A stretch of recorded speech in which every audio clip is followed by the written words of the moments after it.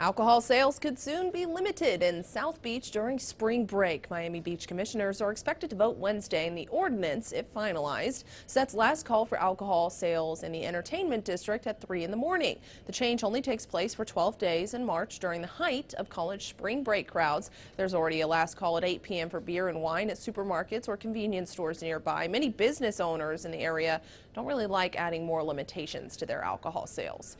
Johnston for CBSMiami.com.